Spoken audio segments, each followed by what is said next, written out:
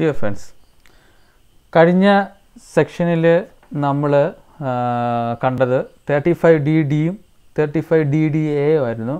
Amalgamation demerger സംഭവിക്കുമ്പോൾ ഉണ്ടാകുന്ന കേസും അതുപോലെ തന്നെ voluntary retirement scheme voluntary retirement നടത്തിയാൽ എംപ്ലോയീസിന് പൈസ കൊടുത്തു കഴിഞ്ഞാൽ പേയ്മെൻറ്റ് നടത്തി കഴിഞ്ഞാൽ എങ്ങനെയാണ് നമ്മൾ അമോർട്ടൈസ് ചെയ്യുന്നതിനെ പറ്റിയായിരുന്നു പഠിച്ചത്. ഈ രണ്ട് കേസ് നമ്മൾ കഴിഞ്ഞ സെക്ഷനിൽ കണ്ടു കഴിഞ്ഞു. ഇന്നത്തെ സെക്ഷനിൽ നമ്മൾ പഠിക്കാൻ പോകുന്നതെന്ന് പറയുന്നത് 35ABB സെക്ഷൻ 35ABB ആണ്. ABB എന്ന് പറയുന്നത് capital expenditure four obtaining licence to operate telecommunication services. നമ്മൾ ഈ ടെലികമ്മ്യൂണിക്കേഷന് അവരുടെ സർവീസ് ആകുന്നതിന് നമ്മൾ എന്താ പറയുന്നത്, ഒരു ലൈസൻസ് ഒബ്റ്റൈൻ ചെയ്യുന്നതിന് വേണ്ടി വരുന്ന ക്യാപിറ്റൽ എക്സ്പെൻഡിച്ചർ. ഇവിടെ ക്യാപിറ്റൽ എക്സ്പെൻഡിച്ചറിൻ്റെ ക്യാപിറ്റൽ നേച്ചറിലുള്ള എക്സ്പെൻഡിച്ചേഴ്സിൻ്റെ കാര്യമാണ് ഇവിടെ സംസാരിക്കുന്നത്. അതെങ്ങനെയാണ് നമുക്കതിൻ്റെ ഡിഡക്ഷൻസൊക്കെ എങ്ങനെയാണ് നമുക്ക് കിട്ടുന്നതെന്നുള്ള കാര്യത്തെ പറ്റിയാണ് പഠിക്കുന്നത്. അപ്പം ഇതിനകത്ത് ലൈസൻസ് ഫീ ആണ് ഇവിടെ ഉള്ളത്. ലൈസൻസ് ഫീ ആണ്.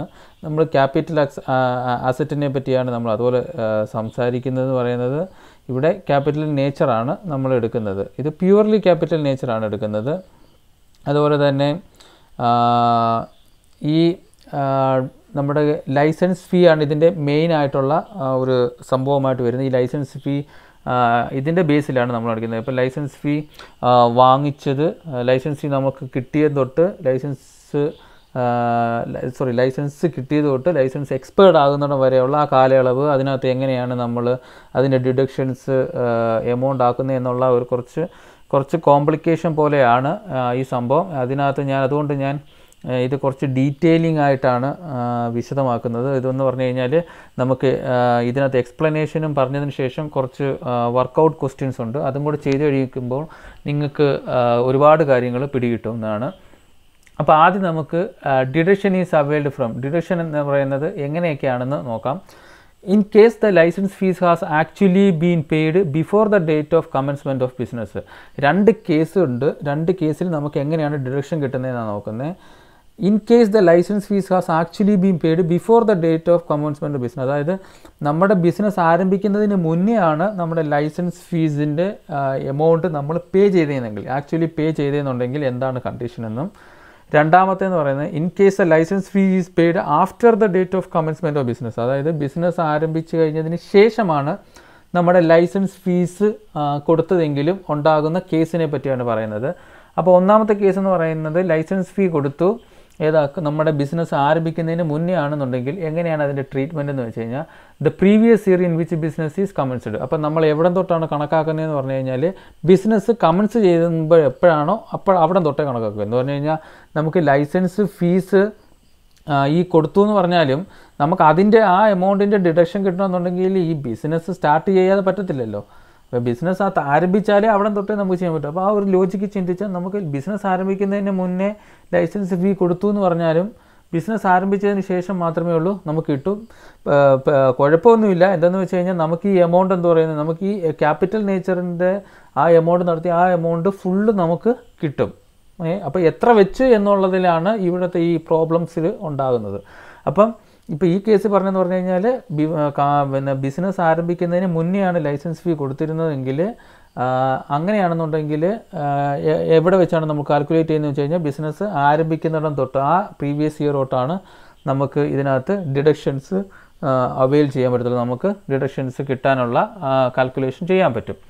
രണ്ടാമത്തെ കേസ് എന്ന് പറയുന്നത് നമ്മൾ ബിസിനസ് ആരംഭിച്ചതിന് ശേഷം ലൈസൻസ് ഫീ കൊടുത്തു കഴിഞ്ഞാൽ the previous year in which the licence fees actually paid. അത് നമുക്കൊരു കോമൺ സെൻസ് ചിന്തിക്കാൻ പറ്റുന്നതാണല്ലോ. ലൈസൻസ് ഫീ കൊടുത്താലല്ലേ നമുക്കതിൻ്റെ ഡിഡക്ഷൻസ് ക്ലെയിം ചെയ്യാൻ പറ്റും. ബിസിനസ് ആരംഭിച്ചു, ലൈസൻസ് ഫീ ഞാൻ ആക്ച്വലി എന്നാണോ കൊടുത്തത് അന്ന് തൊട്ടാളെ എനിക്ക് ഡിഡക്ഷൻസ് കിട്ടത്തുള്ളൂ.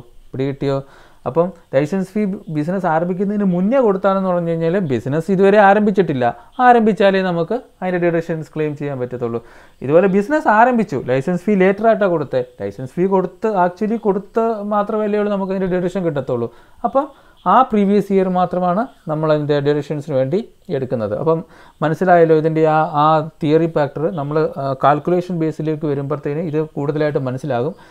ഇതാണ് ഇതിൻ്റെ പ്രധാനപ്പെട്ട സംഭവം. അതുപോലെ തന്നെ ഇതിൻ്റെ കാൽക്കുലേഷൻ എങ്ങനെയാണെന്ന് നോക്കാം. ഇതിൻ്റെ ഡിഡക്ഷൻ എന്ന് പറയുന്നത് licence fee divided by life. Life എന്ന് പറയുന്നത് അതിൻ്റെ വാലിഡിറ്റി എത്രയാണോ അത്രയും വർഷം, അതായത് ലൈസൻസ് ഫീ എത്രയാണോ എമൗണ്ട് അതേ ഡിവൈഡഡ് ബൈ എത്ര വർഷത്തെയാണ് വാലിഡിറ്റി അതെന്ന് പറയുന്നതാണ് ഡിഡക്ഷൻസ്. അത് ഇങ്ങനെ സക്സീഡിങ് പ്രീവിയസ് ഇയറിൽ ഇങ്ങനെ എന്തോ ചെയ്തു അത് ക്ലെയിം ചെയ്തുകൊണ്ടേ ഇരിക്കും. അപ്പോൾ നമുക്ക് അടുത്തതെന്ന് പറയുന്നത് നമുക്ക് ഈ ക്വസ്റ്റ്യൻസ് ഓരോന്ന് വർക്കൗട്ട് ചെയ്തിട്ട് നമുക്ക് ഓരോരോ പോസിബിലിറ്റീസ് ഓരോരോ കേസ് നമുക്ക് നോക്കാം. അപ്പം നിങ്ങൾക്ക് കൂടുതലായിട്ട് മനസ്സിലാകും എന്താണ് ഈ ലൈസൻസ് ഫീ കൊണ്ട് ഉദ്ദേശിക്കുന്നത്, അതിനകത്ത് എങ്ങനെയാണ് നമുക്ക് ഡിഡക്ഷൻസ് എമൗണ്ട് ക്ലെയിം ചെയ്യാമെന്നൊക്കെ നമുക്ക് ഈ ക്വസ്റ്റ്യൻസ് വർക്കൗട്ട് ചെയ്യുമ്പോൾ നിങ്ങൾക്ക് മനസ്സിലാവും. അപ്പോൾ കുറേ ഡിഫറെൻറ്റ് ക്വസ്റ്റ്യൻസ് ഉണ്ട്. അതായത് ഒരേ ടൈപ്പ് ഓഫ് ക്വസ്റ്റ്യൻ ആണ്, അതിൽ കുറച്ച് ഡീറ്റെയിൽ, അതായത് നേരത്തെ ഒരു കുറേ ക്വസ്റ്റ്യൻസ് ഒരു 10 ക്വസ്റ്റ്യൻസ് നമ്മൾ കണ്ടു. മറ്റേ ഡിപ്രീസിയേഷൻ്റെ കേസിൽ ഒരു 10 വർക്കിംഗ് ക്വസ്റ്റ്യൻ ഉണ്ടാക്കിയതുപോലെ തന്നെയാണ് ഇവിടെയും കുറച്ച് ക്വസ്റ്റ്യനിലൂടെയാണ് ഞാൻ ഇത് എക്സ്പ്ലെയിൻ ചെയ്യുന്നത്. അപ്പോൾ നമുക്ക് ക്വസ്റ്റ്യനിലേക്ക് പോകാം.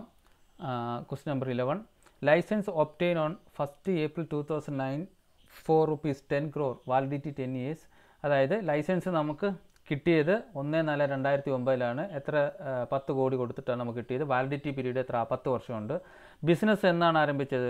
Business commenced on previous year 2006-07 previous ഇയറിലാണ് business start ചെയ്തിരിക്കുന്നത്. Payment is done on 10/8/2010. ഈ ലൈസൻസ് ഫീയുടെ പേയ്മെൻറ്റ് എന്നാ കൊടുത്തത്? 10/8/2010 computer deduction under section 35 ABB. നമുക്ക് ഡിഡക്ഷൻസ് എന്താണ് പരിപാടി. അപ്പോൾ നമുക്ക് ഇതൊരു 2009 നമുക്ക് ലൈസൻസ് കിട്ടിയത്. പേയ്മെൻറ്റ് കൊടുത്തത് 2010 നമ്മൾ 10/8/2010 കൊടുത്തത്. അപ്പം നമുക്ക് ഇത് ബിസിനസ് കമൻസ് ചെയ്തതിന് ശേഷമല്ലേ പേയ്മെൻറ്റ് കൊടുത്തേ. അപ്പം നമുക്ക് പേയ്മെൻറ്റ് കൊടുത്ത ഡേറ്റ് തൊട്ടല്ലേ നമുക്ക് ഡിഡക്ഷൻ എടുക്കാൻ പറ്റത്തുള്ളൂ. അപ്പം കൊടുത്ത ഡേറ്റ് എന്നാണോ ആ പ്രീവിയസ് ഇയർ തൊട്ടാണ് നമുക്ക് ഡിഡക്ഷൻസ് ക്ലെയിം ചെയ്യാൻ പറ്റുന്നത്. സോ നമുക്ക് അതിൻ്റെ സൊല്യൂഷൻ ഇങ്ങനെയൊക്കെ എക്സാമിന് ചോദിക്കുകയാണെങ്കിൽ ഈ ഒരു മോഡെന്ന് പറയുന്നത് ഞാൻ ഉണ്ടാക്കിയേക്കുന്നതാണ്. ഈ മോഡെന്ന് പറഞ്ഞത് എക്സാമിന് നമ്മൾ ഇവിടെയൊന്നും കാണില്ല. പക്ഷേ ഇതെന്ന് പറഞ്ഞാൽ ഇതുപോലെ ചെയ്ത് കഴിഞ്ഞാൽ നമുക്ക് പെട്ടെന്ന് ആൻസർ കിട്ടും. സോ ആദ്യം നമ്മൾ പ്രീവിയസ് ഇയർ, അതുപോലെ ലൈസൻസ് ഫീ ഒബ്റ്റെയിൻ, അതായത് ലൈസൻസ് ഫീ നമ്മുടെ എത്ര രൂപയുടെ ലൈസൻസാണ് നമുക്ക് വന്നത്, അതുപോലെ എന്നാണ് അതിൻ്റെ പേയ്മെൻറ്റ് കൊടുത്തത്, അതുപോലെ ഡിഡക്ഷൻസ്, ഇങ്ങനെയുള്ളൊരു 4 കോളം ഉണ്ടാക്കിക്കുകയാണ്. അപ്പോൾ നമുക്ക് നോക്കാം. 2009-10 നമുക്ക് ലൈസൻസ് കിട്ടിയത്. 2009-10 നമുക്ക് ലൈസൻസ് കിട്ടിയത്. അവിടെ തൊട്ട് 10 വർഷമാണല്ലോ നമുക്ക് കാലാവധി. അപ്പോൾ 2, 3, 4, 5, 6, 7, 8, 9, 10. അപ്പോൾ 10 വർഷം നമ്മൾ ഇയർ എഴുതി. ഇനിയെന്ന് പറയുന്നത് ആദ്യത്തെ പറയുന്നത് ലൈസൻസ് ഫീ എത്ര? 10 കോടിയുടെ ലൈസൻസ് ഫീ എന്ന് വന്നു? 2009-2010. അപ്പം 2009-2010 അതിൻ്റെ പേയ്മെൻറ്റ് ചെയ്തോ? ഇല്ല. പേയ്മെൻറ്റ് ചെയ്ത് എന്നാ? 10/8/2010 അത് പേയ്മെൻറ്റ് ചെയ്തത്. അപ്പോൾ പേയ്മെൻറ്റ് ചെയ്ത് അപ്പോൾ ഏത് പ്രീവിയസ് ഇയറിലാണ് നമ്മൾ പേയ്മെൻറ്റ് എടുത്തത്? 2010-11 സോ 2010-11 നമ്മൾ പേയ്മെൻറ്റ് നടത്തിയത്. അപ്പോൾ ആദ്യത്തെ വർഷം 2009-2010 നമുക്ക് എന്തെങ്കിലും ഡിഡക്ഷൻ ക്ലെയിം ചെയ്യാൻ പറ്റുമോ? ലൈസൻസ് കിട്ടി, പക്ഷേ പേയ്മെൻറ്റ് നടത്തില്ലല്ലോ. അപ്പോൾ അതുകൊണ്ട് ആ ഇയറിൽ നമുക്ക് ഡിഡക്ഷൻസ് കിട്ടത്തില്ല. ഇനി 2010-2011 എന്താണ്? പേയ്മെൻറ്റ് ചെയ്തു, 10 കോടി പേയ്മെൻറ്റ് ചെയ്തു. ഇനി നമുക്ക് ഡിഡക്ഷൻസ് ക്ലെയിം ചെയ്യാം. ഇനി ഡിഡക്ഷൻസ് എന്ന് പറയുക ക്ലെയിം ചെയ്യുന്നവർ നമുക്ക് എത്ര വർഷം ഇനി ബാക്കിയുണ്ട്? 9 വർഷം ബാക്കിയുണ്ട്. 1, 2, 3, 4, 5, 6, 7, 8, 9 വർഷം നമുക്ക് കാലാവധി ബാക്കിയുണ്ട്. സോ 9 വർഷം നമുക്ക് എന്തോ ചെയ്യാം? ഈ 10 കോടിക്ക് നമുക്ക് ഡിഡക്ഷൻസ് ക്ലെയിം ചെയ്യാം. നമുക്ക് ഈ 1 വർഷം പോയി എന്ന് പറഞ്ഞാൽ നമ്മുടെ ഈ 10 കോടി ഡിഡക്ഷൻ ഒന്നും ഇല്ലാതാവുന്നൊന്നുമില്ല. പ്രൊപ്പോർഷനേറ്റ് എമൗണ്ട് അവിടെ പോയി എന്നൊന്നും പറയാൻ പറ്റത്തില്ല. നമുക്ക് എത്ര വർഷം ഉണ്ടെങ്കിൽ അത്ര എമൗണ്ട് നമുക്ക് എന്തോ ചെയ്യാം? ഡിഡക്റ്റ് ചെയ്യാം. കാരണം ക്യാപിറ്റൽ നേച്ചറുള്ള അസറ്റ് നമുക്ക് ഡിഡക്ഷൻസ് നമുക്ക് കിട്ടിയിരിക്കും. അത് മാൻഡേറ്ററി ആയിട്ട് നമുക്ക് കിട്ടിയിരിക്കും. സോ അത് നമുക്കൊരു വർക്കിംഗ് നോട്ടുണ്ട്. 10 കോടി എത്ര വർഷമുണ്ട്? റിമൈനിങ് വർഷം എത്ര? ഇനി കാലാവധി തീരാൻ പോകുന്ന വർഷം തൊട്ട് എത്ര വർഷം വരെ? 9 വർഷം കാലാവധി ഉണ്ട്. അപ്പം നമുക്ക് എന്തോ 1.11 crore വെച്ച് എന്തോ ചെയ്യാം? നമുക്ക് ഡിഡക്ഷൻസ് ക്ലെയിം ചെയ്യാം ഓരോ വർഷവും. അപ്പോൾ അങ്ങനെയാണെന്നുണ്ടെങ്കിൽ 1.11 crore ആദ്യത്തെ വർഷം, 2ാമത്തെ വർഷം, 3ാമത്തെ വർഷം, 4ാമത്തെ വർഷം, 5ാമത്തെ വർഷം, 6ാമത്തെ വർഷം, 7ാമത്തെ വർഷം, 8ാമത്തെ വർഷം, 9ാമത്തെ വർഷം. കണ്ടോ?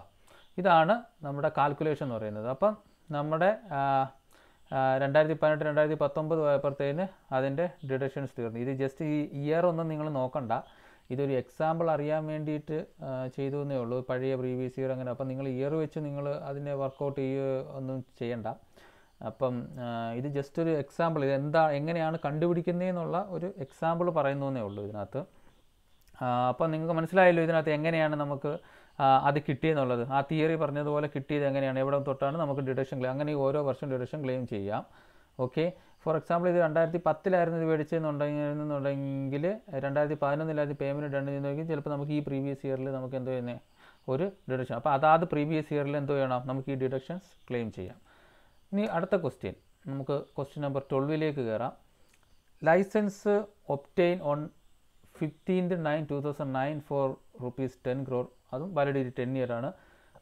Business commenced 2006-2007, payment done 10/8/2010, computer deduction. അപ്പോൾ ഇവിടെ ലൈസൻസ് എന്നാ വന്നേ, 15/9/2009 നമുക്ക് ലൈസൻസ് വന്നത്. പിന്നെ ഇതിനകത്ത് ഡേറ്റ് നോക്കണം, നമ്മൾ എപ്പോഴും പറഞ്ഞിട്ടുണ്ട് ലൈസൻസ് വന്ന ഡേറ്റിൻ്റെ കാലാവധി എന്ന് പറയുന്നത് ഡേറ്റ് ടു ഡേറ്റ് ആയിരിക്കും. അതിൻ്റെ കാലാവധി തീരുന്നതെന്ന് പറഞ്ഞു കഴിഞ്ഞാൽ ആ സിമിലർ ഡേറ്റിന് ഒരു ദിവസം മുന്നേ എന്താണെന്ന് പറയുന്നത് അതിൻ്റെ കാലാവധി തീരുന്നത്. കണ്ടിട്ടില്ലേ നമുക്കിപ്പം ഒരു വർഷത്തെ കാലാവധി തീരുന്നു പറഞ്ഞു കഴിഞ്ഞാൽ ആ പിറ്റേ വർഷം അതിൻ്റെ ആ ഡേറ്റിന് തൊട്ട് മുമ്പുള്ള ഡേറ്റിലാകുമ്പോഴത്തേനും എന്തോ അത് 12 മണിയാകുമ്പോൾ അത് തീരും. അങ്ങനെയാണ് അതിൻ്റെ കേസ്. നമുക്ക് നോർമലി അറിയാമല്ലോ, ഏതായാലും ലൈസൻസ് എല്ലാം അങ്ങനെ ആയിരിക്കുമല്ലോ. അപ്പം ഇതെന്ന് പറയുന്നത് 15/9/2009 ആകുമ്പോഴത്തേന് ഇത് തീരുന്ന എത്ര വർഷം കഴിഞ്ഞിട്ടാണ്, 10 വർഷം കഴിഞ്ഞിട്ടാണ്. അപ്പോൾ 2019 അത് തീരത്തുള്ളൂ, 2019 അത് തീരുന്നത്. അപ്പം നമുക്കിതിൻ്റെ സൊല്യൂഷൻ നോക്കാം. സൊല്യൂഷൻ എന്ന് പറയുന്നത് ഈ സെയിം തന്നെ ടേബിളിലാണ് നമ്മൾ previous year licence payment and deduction. അപ്പം 2009-2010 ഈ ലൈസൻസ് നമുക്ക് വന്നു. അപ്പോൾ അതുപോലെ നമുക്ക് ഇതുപോലെ ഇയർ എഴുതാം. ഇയർ എഴുതുമ്പോൾ നോക്കണം, 2009 ലൈസൻസ് വന്നത്, 2009 ലൈസൻസ് വന്നത്. അപ്പം 2009-2010 ഇയറും ഉണ്ട്. അപ്പം ഇവിടെ എന്ന് പറഞ്ഞാൽ 2019-20 വരെയുണ്ട്. എന്താ അതിൻ്റെ സംഭവം എന്ന് മനസ്സിലായോ? കാരണം ഹാഫ് പോർഷൻ 2009-10 കടക്കുവാണ്. അതുപോലെ 2019-2020 പ്രീവിയസ് ഇയറിൽ മാത്രമേ അല്ലേ ഉള്ളൂ ഇത് ഈ ലൈസൻസ് തീരത്തുള്ളൂ. കാരണം ഇതിൻ്റെ കാലാവധി എന്ന് വരെയുണ്ട്, 14/9/2019 വരെ അതിൻ്റെ കാലാവധിയാണ്. അപ്പോൾ നമുക്ക് ഏത് പ്രീവിയസ് ഇയറിനകത്തോട്ട് കയറിയത് 2019-2020 പ്രീവിയസ് ഇയറിലും കൂടെ ആ ഡേറ്റ് വന്നില്ലേ, ഈ വാലിഡിറ്റി ഡേറ്റ് വന്നില്ലേ, അപ്പോൾ അവിടെ വരെ നമുക്ക് എടുക്കാം. അപ്പോൾ 2009-2010 10 കോടി പേയ്മെൻറ്റ് എന്നാ നടത്തി തന്നില്ല. 2010-11 നമ്മൾ പേയ്മെൻറ്റ് നടത്തി. ഇനി പേയ്മെൻറ്റ് നടത്തിയപ്പോൾ ഈ 10 കോടി നമ്മൾ 2010-2011 പേയ്മെൻറ്റ് നടത്തിയേ. ഇനി എത്ര വർഷമുണ്ട് അതിനകത്ത്? 1 2 3 4 5 6 7 8 9 10 വർഷമുണ്ട്. എന്താ 11 വർഷം വന്നതെന്ന് നിങ്ങൾക്കെല്ലാം മനസ്സിലായി എന്ന് പറയുന്നത്. കാരണം ഇതിൻ്റെ കുറച്ച് ഭാഗം എന്തോ ചെയ്യുന്നു, നമുക്ക് അടുത്ത ഒരു വർഷം ഈ 2009-2010 പാതി അടക്കം വാലിഡിറ്റി, അതുപോലെ 2019-20 വാലിഡിറ്റി. അപ്പോൾ 10 വർഷമേ വരുന്നുള്ളെന്നുണ്ടെങ്കിൽ നമ്മുടെ പ്രീവിയസ് ഇയർ വെച്ച് കൂട്ടുമ്പോൾ 11 വർഷത്തിൻ്റെ ഒരു ഇമ്പാക്റ്റ് അവിടെ ഉണ്ടാകുന്നുണ്ട്. സോ അപ്പോൾ നമുക്ക് കമ്പ്യൂട്ടേഷൻ എങ്ങനെ 10 ഇയേഴ്സിന് തന്നെ നടത്താൻ പറ്റും. ഇതിനകത്ത് ഹാഫ് ഇവിടെ പോയി എന്ന് പ്രൊപ്പോർഷൻ അങ്ങനത്തെ പരിപാടിയൊന്നുമില്ല.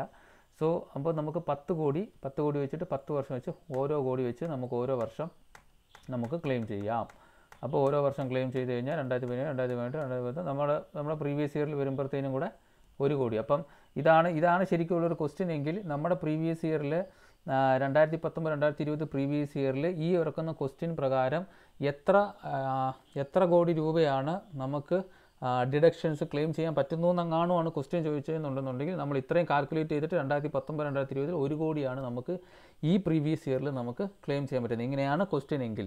ഓക്കെ, അടുത്ത നമുക്ക് ക്വസ്റ്റ്യനിലേക്കാണ്. Question 13, licence obtain on 1 April 2009 four 10 crore, validity 10. Business commenced on previous year 10/11 business comments ചെയ്തേക്കുന്നത്.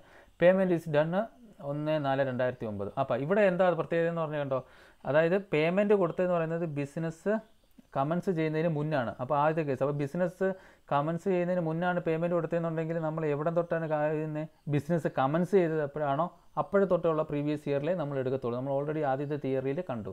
സോ ആ ഒരു ഇത് മനസ്സിൽ വെച്ചിട്ട് നമുക്ക് സൊല്യൂഷൻ നോക്കാം. പ്രീവിയസ് ഇയർ ലൈസൻസ് പേയ്മെൻറ്റ് ആണ് ഡിഡക്ഷൻ. അപ്പം 2009-2010 അങ്ങനെ തൊട്ടുള്ള 10 വർഷം 2 3 4 5 6 7 8 9 10 വർഷം എഴുതും. അപ്പം ലൈസൻസ് ഫീ 10 കോടി. അതൊന്ന് നമ്മൾ പേയ്മെൻറ്റ് എന്നാ നടത്തിയത് 2009 തന്നെ പേയ്മെൻറ്റ് നടത്തി. സോ അതുകൊണ്ട് ആ ഇയറിൽ തന്നെ 2009-2010 പേയ്മെൻറ്റ് നടത്തിയത്. എന്നിരുന്നാൽ തന്നെ നമുക്ക് ഡിഡക്ഷൻ കിട്ടുമോ? കിട്ടത്തില്ല. എന്താ കാര്യം എന്ന് പറഞ്ഞു കഴിഞ്ഞാൽ ബിസിനസ് ആരംഭിച്ചിട്ടില്ല. ബിസിനസ് ആരംഭിച്ചാലല്ലേ നമുക്ക് ഡിഡക്ഷൻ കിട്ടത്തുള്ളൂ. സോ ബിസിനസ് എന്നാ ആരംഭിച്ചേ? 10 പ്രീവിയസ് ഇയർ 10/11 ബിസിനസ് ആരംഭിച്ചത്. സോ 10-11 ബിസിനസ് ആരംഭിക്കുമ്പോഴത്തേക്കും നമുക്ക് എത്ര വർഷമേ ഉള്ളൂ? 9 വർഷമേ ഉള്ളൂ. സോ നമുക്ക് എത്ര? 10 കോടിയുടെ 9 വർഷം. അപ്പോൾ 10 ഡിവൈഡ് ബൈ 9 1.11 crore ആണ്. അതായത് 1.11 കോടി വെച്ച് നമുക്ക് എന്താ ചെയ്യാം? ഓരോ വർഷവും ക്ലെയിം ചെയ്തുകൊണ്ടിരിക്കാം. അങ്ങനെ നമുക്ക് ഓരോ 1.11 crore വെച്ച് നമുക്ക് 9 വർഷവും നമുക്ക് എന്തോ ചെയ്യാം? ഇത് ഡിഡക്ഷൻ ക്ലെയിം ചെയ്യാം. അപ്പോൾ മനസ്സിലായല്ലോ അതെങ്ങനെയാണ് വന്നതെന്നുള്ളത്. ഇത് നമ്മൾ ആ തിയറി പറഞ്ഞത് നമ്മൾ പ്രോബ്ലംസിലേക്ക് വരുമ്പോൾ എങ്ങനെയാണ് അതിൻ്റെ അപ്ലൈ ആവുന്നതെന്നാണ് ഈ പറഞ്ഞു വരുന്നത്. നമുക്ക് അടുത്ത ചോദ്യത്തിലേക്ക് നോക്കാം. Licence obtain on 1/4/2014 4 rupees 10 crore, validity 10 വർഷം, business comments 10-11 payment is done 1/4/2010 4 കോടി കൊടുത്തു, 31/4/2014 6 കോടി കൊടുത്തു. അപ്പം കമ്പ്യൂട്ടർ ഡിഡക്ഷൻ ആണ് ചോദിച്ചിരിക്കുന്നത്. ഇവിടെ പഴയതിൽ നിന്ന് വ്യത്യാസമായിട്ട് ഒരു സംഭവം ആഡ് ചെയ്തതെന്ന് പറയുന്നത് നമ്മൾ പേയ്മെൻറ്റ് കൊടുത്തിരിക്കുന്നത് 2 തവണയായിട്ടാണ്. അപ്പോൾ 2-3 തവണയായിട്ട് നമുക്ക് കൊടുക്കാം, അത് വാട്ട് എവർ മേ ബി. ഇപ്പോൾ 2 തവണയായിട്ടാണ് നമ്മൾ ഈ ക്വസ്റ്റിന് നമ്മൾ കൊടുത്തിരിക്കുന്നത്. അങ്ങനെയാണെങ്കിൽ എങ്ങനെയായിരിക്കും നമുക്ക് ഡിഡക്ഷന്? ഇതുവരെ നമ്മളെല്ലാം ഒറ്റ തവണയായിട്ട് മൊത്തം 10 കോടി പേയ്മെൻറ്റ് നടത്തിയെന്നുള്ളതാണ്. ഇപ്പോൾ 2 തവണയായിട്ട് നമ്മൾ പേയ്മെൻറ്റ് നടത്തി കഴിഞ്ഞാൽ നമുക്ക് എങ്ങനെ ഡിഡക്ഷൻ കിട്ടും എന്നുള്ളതാണ്. അത് നമുക്ക് സൊല്യൂഷൻ നമുക്ക് ഒരു ടാബുലർ പ്രസൻറ്റേഷനിൽ സെയിം പോലെ തന്നെ നമുക്ക് നോക്കാം. പ്രീവിയസ് ഇയർ ലൈസൻസ് പേയ്മെൻറ്റ് ആണ് ഡിഡക്ഷന്.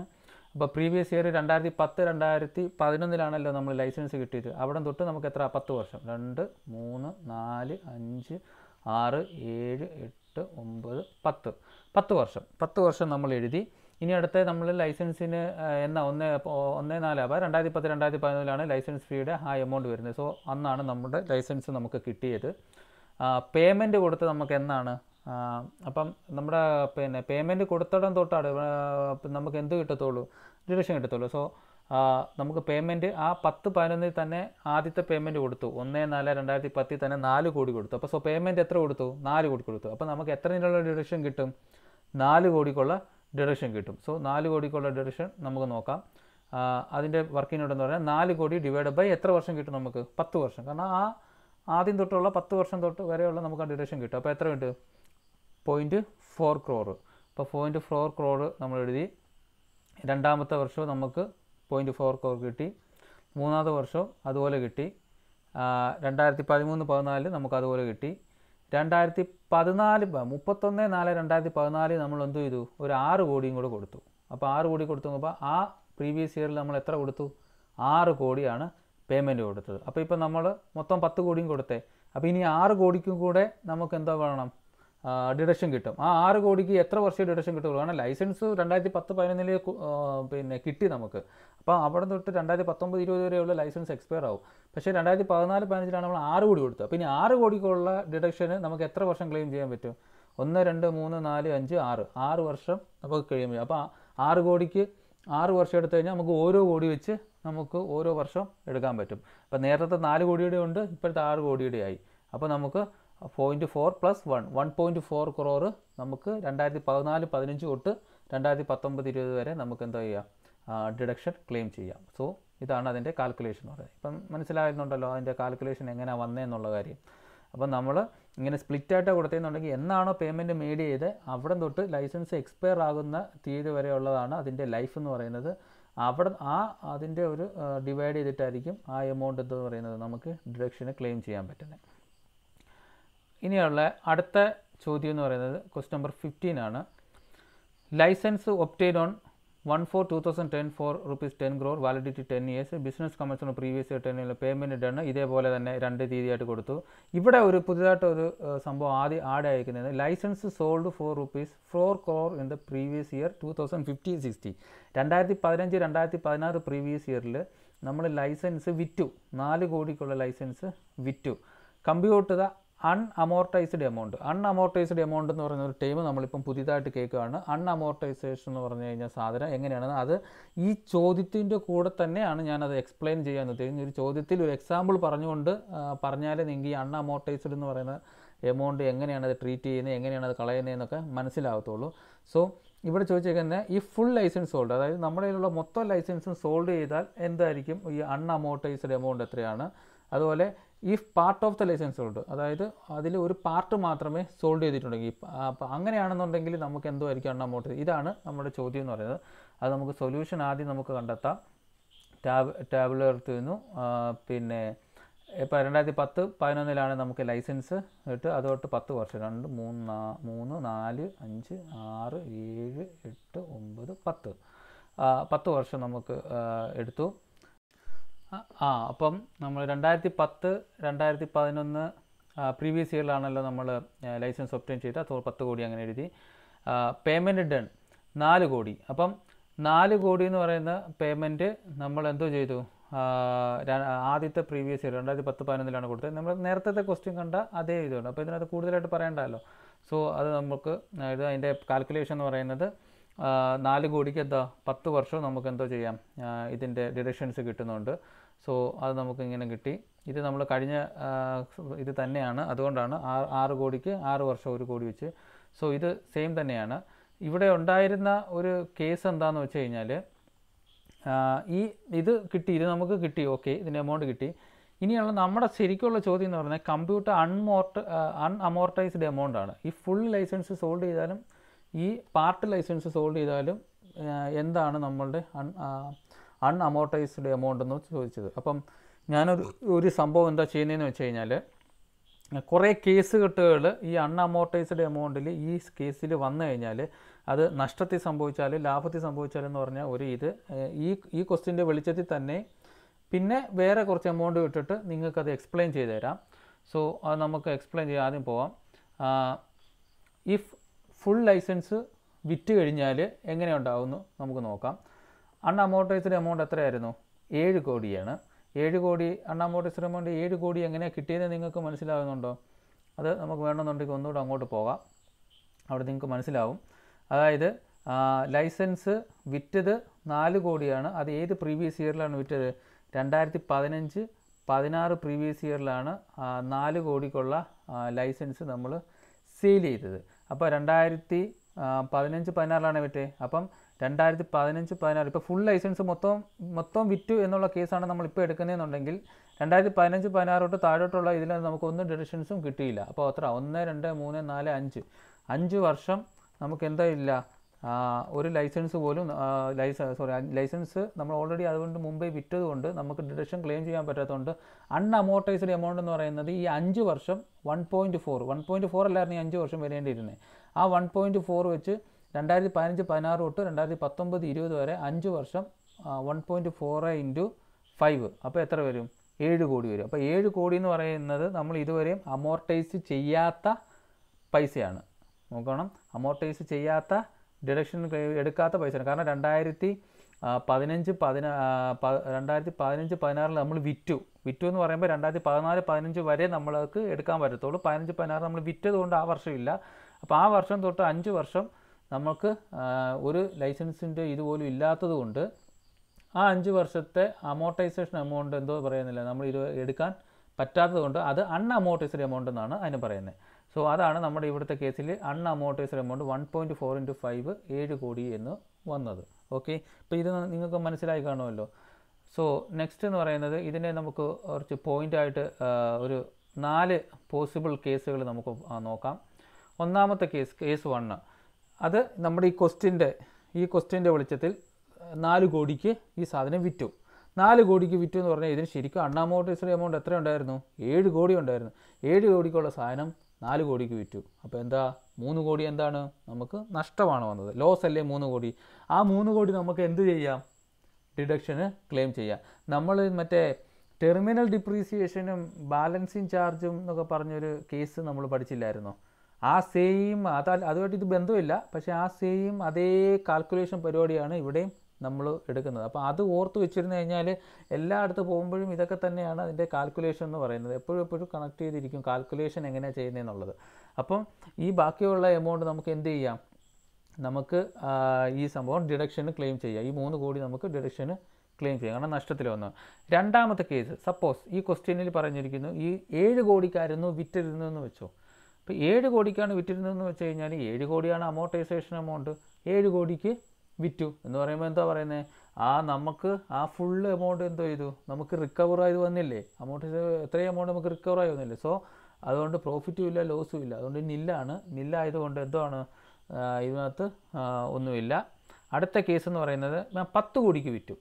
അപ്പോൾ 10 കോടിക്ക് വിറ്റു എന്ന് പറഞ്ഞു കഴിഞ്ഞാൽ അൺഅമോർട്ടൈസ്ഡ് എമൗണ്ട് എത്രയായിരുന്നു? 7 കോടി. 10 കോടിക്കാണ് വിറ്റത്. അപ്പോൾ 10 - 7 എന്ന് പറഞ്ഞാൽ എത്ര? 3 കോടി. 3 കോടി എന്ന് പറയുന്നത് എന്താണ്? നമുക്ക് പ്രോഫിറ്റാണ്. 3 കോടി പ്രോഫിറ്റ് അല്ലേ? അപ്പോൾ 3 കോടി പ്രോഫിറ്റ് എന്ന് പറയുന്നത് എവിടെ പോകും? PGBP വരെ പോകും. PGBPയിൽ മറ്റേ കാര്യം പറഞ്ഞതുപോലെ PGBPയിൽ നമുക്ക് എന്താണ് up to the deduction claim ഉണ്ട്. നമ്മൾ എവിടെ വരെ നമുക്ക് ക്ലെയിം ചെയ്യാം? നമ്മൾ എത്രയാണോ നമ്മൾ ഇതുവരെ അമോർട്ടൈസ് ചെയ്ത് കളഞ്ഞ എമൗണ്ട്, ആ എമൗണ്ട് വരെ ഉള്ളത് നമുക്ക് എന്ത് ചെയ്യാം? പിന്നെ നമുക്ക് തിരിച്ച് കിട്ടിക്കഴിഞ്ഞ് കഴിഞ്ഞാൽ അത് PGBPയിലായിരിക്കും വരുന്നത്. നമ്മൾ ആ റിക്കവർ ചെയ്ത എമൗണ്ടാണ്. അമോർട്ടൈസ് ചെയ്ത് നമ്മൾ റിക്കവർ ചെയ്തു. അപ്പോൾ എത്രയാണോ നമ്മൾ അമോർട്ടൈസ് ചെയ്തത് അത്രയും എമൗണ്ട് റിക്കവർ ചെയ്ത് അത്രയും എമൗണ്ട് എന്താണ്? PGBPയിലാണ് പോകുന്നത്. സോ 3 കോടി എടുത്തു, അത് PGBPയിൽ നമ്മൾ പോയി. കേസ് 4 നമ്മൾ നോക്കുകയാണെന്നുണ്ടെങ്കിൽ 15 കോടിക്കാണ് വിറ്റത്. 15 കോടിക്കാണ് വിറ്റതെന്നുണ്ടെങ്കിൽ അൺഅമോർട്ടൈസ്ഡ് വാല്യൂ നിന്ന് കുറയ്ക്കുമ്പോൾ എത്രയാണ്? 8 കോടിയാണ് നമുക്ക് പ്രോഫിറ്റ്. 8 കോടിയിൽ PGBPയിലേക്ക് എത്ര പോകും? 3 കോടി പോകും. 3 കോടി എങ്ങനെയാണ് പോകുന്നതെന്ന് നിങ്ങൾക്ക് ആ അമോർട്ടൈസ് ചെയ്ത്, അതായത് വിറ്റത് വരെയുള്ള എത്ര എമൗണ്ടാണ് നമ്മൾ കണ്ടുപിടിച്ചതെന്നുള്ളത് കാൽക്കുലേറ്റ് ചെയ്ത് കഴിഞ്ഞാൽ നിങ്ങൾക്ക് നമുക്ക് ഇത് കിട്ടും. നമുക്ക് PGBPയിൽ എത്രയാണ് നമ്മൾ അമോർട്ടൈസ് ചെയ്തതെന്നുള്ളത് നിങ്ങൾക്ക് കിട്ടും. അതെങ്ങനെയാണെന്ന് വെച്ച് കഴിഞ്ഞാൽ 0.4 വെച്ച് 4 വർഷവും അതുപോലെ തന്നെ 1.4 1 വർഷവും. ഇത്രയായിരുന്നു നമ്മൾ ഇത്രയും വരെ നമ്മൾ അമോർട്ടൈസ് ചെയ്തതിന് ശേഷമാണ് നമ്മൾ എന്തോ ചെയ്തത്? നമ്മൾ നമ്മുടെ ലൈസൻസ് ഫുള്ള് വിറ്റ് കളഞ്ഞത്. അപ്പോൾ അത്രയും വർഷം നമ്മൾ പിന്നെ അമോർട്ടൈസ് ചെയ്തിട്ടുണ്ടല്ലോ എമൗണ്ട്, അത്രയും നമുക്ക് റിക്കവറായി വന്നു. അത്രയും റിക്കവറായി എത്ര? അത് 3 കോടിയാണ്. അത്രയും 3 കോടി വരെയാണ് നമ്മൾ അമോർട്ടൈസ് ഇതുവരെ ചെയ്തേക്കുന്നത്. ആ 3 കോടി നമ്മൾ റിക്കവർ ചെയ്തതെല്ലാം എന്തോ ഇടും? PGBPയിലോട്ട് പോകും. പിന്നെ നമുക്ക് എക്സസ് വരുന്നുണ്ടല്ലോ. 8 കോടിക്കല്ലേ വിറ്റത്, 3 കോടി നമ്മൾ എന്തോ ചെയ്തു? റിക്കവർ ചെയ്തു. ആ 3 കോടി PGBP പോയി. ബാക്കിയുള്ളത് 5 കോടി എന്ന് പറയുന്നത് ക്യാപിറ്റൽ ഗെയിനിലേക്ക് പോകും. അത് നമുക്ക് ലോജിക്കായിട്ട് മനസ്സിലാക്കിയാൽ മതി. ഇനി രണ്ടാമത്തെ കേസ് നമുക്ക് നോക്കാം. If part of the licence sold, മറ്റേത് ഫുൾ ലൈസൻസ് സോൾഡ് ചെയ്യാനുള്ള കേസായിരുന്നു നമ്മൾ പറഞ്ഞത്. ഇനി പാർട്ട് ഓഫ് ദ ലൈസൻസ് ആണ് സോൾഡ് ചെയ്തെന്നുണ്ടെങ്കിൽ അപ്പോഴും നമ്മുടെ ഈ ലൈസൻസ് ബാക്കിയുണ്ട്. അപ്പം അൺഅമോർട്ടൈസ്ഡ് എമൗണ്ട് 7 കോടി. ഇത് എങ്ങനെയാണ് വന്നതെന്ന് ഓൾറെഡി ഞാൻ പറഞ്ഞു കഴിഞ്ഞു. ഒന്നാമത്തെ ഇവിടെയും നമുക്ക് ഞാനൊരു 4 കേസ് പറയുന്നുണ്ട്. ഒന്നാമത്തെ കേസ് എന്ന് പറയുന്നത് നമ്മുടെ ഈ ക്വസ്റ്റ്യനിൽ പറഞ്ഞിരിക്കുന്ന പോലെ 4 കോടിക്ക് വിറ്റു. 4 കോടിക്ക് വിറ്റ് എന്താ? 3 കോടി നമുക്ക് എന്താണ്? നഷ്ടമാണ്. അപ്പം നമുക്ക് ലൈസൻസ് ഇപ്പോൾ ബാക്കി ഉണ്ടല്ലോ, ബാലൻസ് ലൈസൻസും ഉണ്ട്. അതായത് പിന്നെ നമുക്ക് 3 കോടി ഇതാണ് വന്നതെന്നുണ്ടെങ്കിൽ നമുക്ക് ബാലൻസ് ലൈസൻസ് ഇരിപ്പുണ്ട്. പാർട്ട് ഓഫ് ദ ലൈസൻസ് മാത്രമേ നമ്മൾ വിറ്റിട്ടുള്ളൂ. അപ്പോൾ പാർട്ട് ഓഫ് ദ ലൈസൻസ് ഇപ്പോഴും എന്തുകൊണ്ട്? നമുക്കിപ്പോഴും ഇവിടെ തന്നെ ലൈസൻസ് നമുക്കുണ്ട്. അതുകൊണ്ട് നമുക്ക് എന്താ ചെയ്യാം? ഇതിനകത്ത് ഡിഡക്ഷൻ ക്ലെയിം ചെയ്യുക. കാരണം ഒരു പാർട്ട് വിറ്റതിൻ്റെ നഷ്ടവും കൂടെ നമുക്ക് എന്താ ചെയ്യാം? ഇതിനകത്ത് ക്ലെയിം ചെയ്യാം. അപ്പോൾ നമുക്ക് ഈ റിമൈനിങ് ലൈഫ് എത്ര വർഷമുണ്ട്? 5 വർഷമുണ്ട്. അപ്പോൾ ഈ 3 കോടി നമുക്കുണ്ടായ നഷ്ടത്തെ ഇനി ആ റിമൈനിങ് ലൈഫിലും കൂടെ നമുക്ക് എന്തോ ചെയ്യാം? ഡിഡക്ഷൻസും ക്ലെയിം ചെയ്യാം. അങ്ങനെ ആകുമ്പോൾ ഡിഡക്ഷൻ പെർ ആനം എന്ന് പറയുന്നത് എത്ര? 3/5. അതായത് നമുക്കിനി ലൈസൻസ് വിറ്റിടം തൊട്ട് താഴോട്ടുള്ള എത്ര 5 വർഷം കൂടി ഇനി നമുക്ക് ബാലൻസ് ഉണ്ടായിരുന്നേ. ആ 5 വർഷം എന്ന് പറയുന്നത് ഈ നഷ്ടം എന്ത് ചെയ്യാം? നമുക്ക് ഡിഡക്ഷന് ക്ലെയിം ചെയ്യാം. അപ്പോൾ 5 വർഷം 3 കോടിയിട്ട് 5/5 എത്ര? 0.6 കോടിയും കൂടെ നമുക്ക് എന്തോ ചെയ്യാം? ഡിഡക്ഷന് ക്ലെയിം ചെയ്യാം. പാർട്ട് ഓഫ് ദ ലൈസൻസ് വേറെ നമുക്കവിടെ ഉണ്ട്.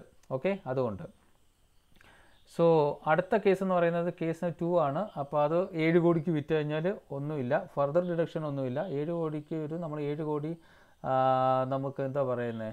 അൺഅമോർട്ടൈസ്ഡ് എമൗണ്ട് നമുക്ക് തിരിച്ച് അതേ അൺഅമോർട്ടൈസ്ഡ് എമൗണ്ട് നമുക്ക് തിരിച്ച് കിട്ടിയതുകൊണ്ട് നമുക്കിവിടെ പ്രോഫിറ്റും ഇല്ല ലോസും ഇല്ല. അതുകൊണ്ട് നോ ഫർദർ ഡിഡക്ഷൻ ഒന്നുമില്ല അവിടെ. കേസ് 3 എന്ന് പറയുന്നത് ആ പഴയ കേസ് തന്നെയാണ്. അതേപോലെ എന്താ പറയുന്നത്?